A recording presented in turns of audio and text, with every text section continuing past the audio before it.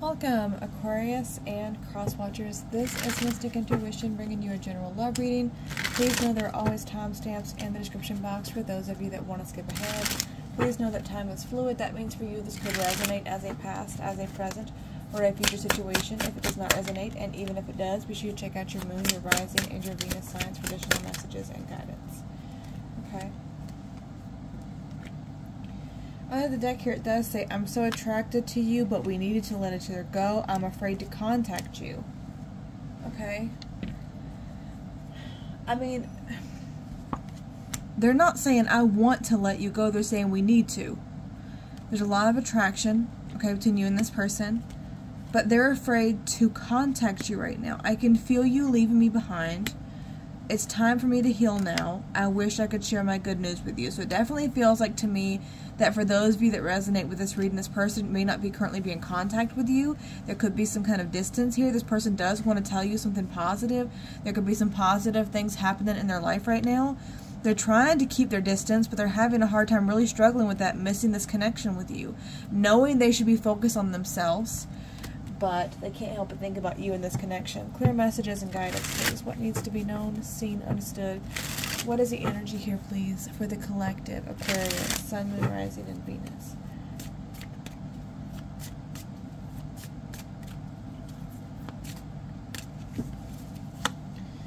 All right, your energy, your person's energy, what's between you and this person, the obstacle or challenge, their thoughts, their feelings, their intentions, and what actions can you expect from this person? Alright, under the deck is the 8 of Cups with the Judgment, 6 of Cups, 5 of Wands, King of Cups. Okay. So, we have a little bit of everything here, but we do have, you know, really strong water, Cancer, Scorpio, Pisces. We also have a little bit of air, Gemini, Libra, Aquarius, Taurus, Virgo, Capricorn. I think this person walked away from you and from this situation, but that's not something that they actually wanted to do. I feel like it was really hard for this person to distance themselves from you, but they felt at the time they didn't have a choice, okay? They made a decision, maybe for the sake of, you know, children, okay, 6 of Cups. Maybe they went to go back to reconcile something. But where there may have been a lot of conflict for some of you, there could have been like a battle for custody or some kind of arguments in regards to children or arguments in regards to the past. And so this person felt they had to walk away from this connection. Again, take what resonates, leave what doesn't. I feel like you see this person as someone who is very prideful, someone who really cares a lot about their appearances.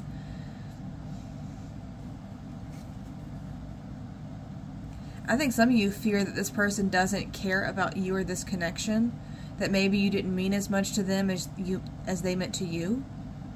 But I don't think that's actually the case here. There's a lot of intense emotions. I think that you do not want to be the one that comes in here and tries to initiate something between the two of you. You're holding back, hoping that this person will take action or find the courage to approach you. In your person's energy, it's interesting because they're on the opposite side of it. They're waiting to see what you are going to do. This person is hoping that you will find a way to reach out to them, to communicate with them, to come and see them, possibly travel for some of you with that 3 of Wands there. Yearning, wishing, waiting, and anticipating, waiting for that ship to come in, hoping for it. You see this woman, again, male or female, gender's irrelevant here. But she's standing on this dock and she's looking out, waiting for her ship to come in.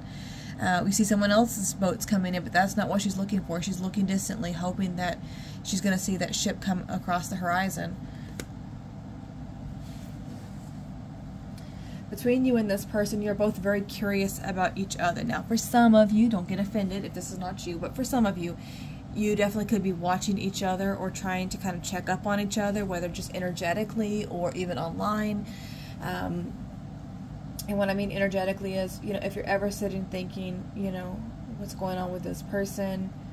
You know, why are they silent? Why are they holding back? Are they thinking about me?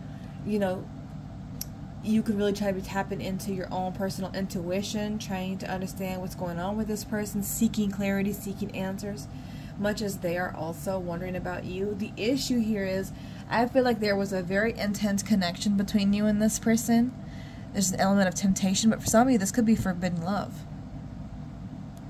Maybe for whatever reason, you're not meant to be together. Some of you, it could be different cultures, religions, maybe come from very different backgrounds. For some of you, I mean, it could have been that maybe there was already an existing partnership or promise, or like, for some of you, I'm getting like arranged marriage. Again, take what resonates, leave what doesn't. But the thing is that this person's saying, they're not saying, I want to let you go. They're saying, we need to let each other go. You know, there is this very intense, like, straightaway attraction between you and this person. But I'm afraid to contact you because I know that I should be keeping my distance, and I can feel you moving on. You know, I'm trying to heal and focus on myself, but I can't. I'm so distracted. I keep thinking about you, and this person keeps being scared that you're not coming in, that you're moving on. They're hoping. It's like they know that they shouldn't want this connection with you. They should be focused on other things, letting you move on, letting you heal, but they can't seem to let you go no matter how hard they try. They wish you could just talk to you, even as just friends or whatever. Whatever they've got going on that's positive happening for them, they want to talk to you about it. They want to know what's going on with you too.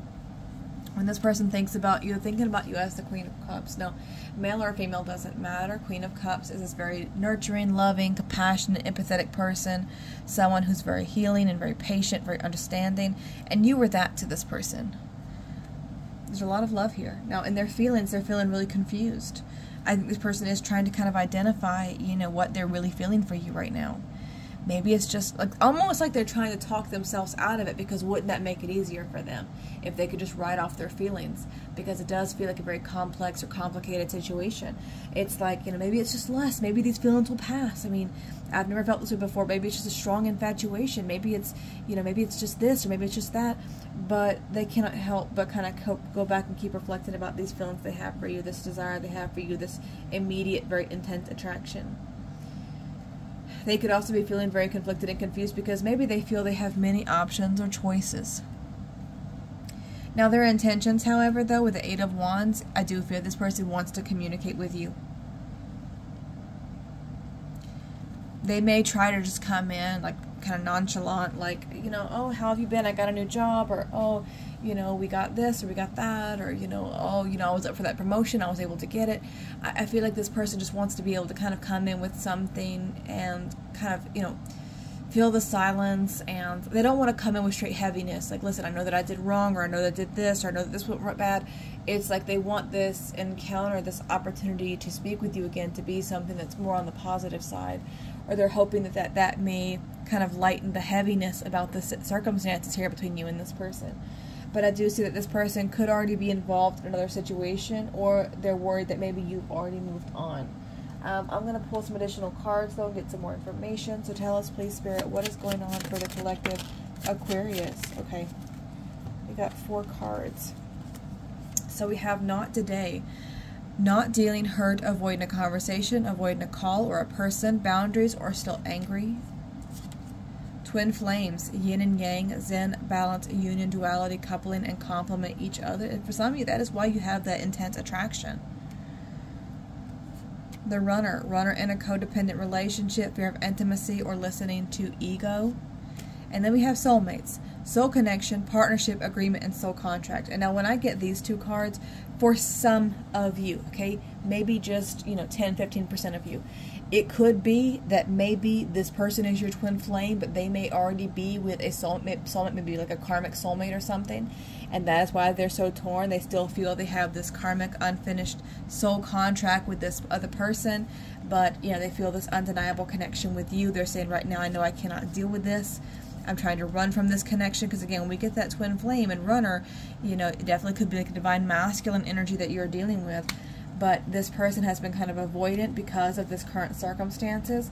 They may still be involved with someone, but this person does want to reach out to you because they're going crazy, thinking about you, thinking about this connection. you know, just, I know that I shouldn't want this. I know that I shouldn't contact you. I'm afraid that you're just going to reject me. Maybe you don't even want to hear from me after everything that's happened. But this person can't help, but they're really hoping that you're going to reach out to them. And for some of you, I already know, you're sitting there shaking your head, Mystic, it's not going to be me. You can say that all you want. No one's telling you what to do. You have free will to always choose to decide whatever you want to do. It doesn't matter what I say, what another reader on YouTube says. It doesn't matter if you have a private reading. Ultimately, you still have free will to decide what you do or do not want to pursue. But in hopes that these readings can kind of help give you insight to kind of help you prepare for whatever choice you need to make. I feel like this person could still be involved or in some kind of serious situation. Whatever obstacles were present before are still there, but I do see this person trying to reach out, trying to make contact with you because they just can't let go. So that's what I have for you. Thank you again so much for watching. Thank you for liking, sharing, and subscribing. As always, I wish you strength and many blessings. Bye-bye.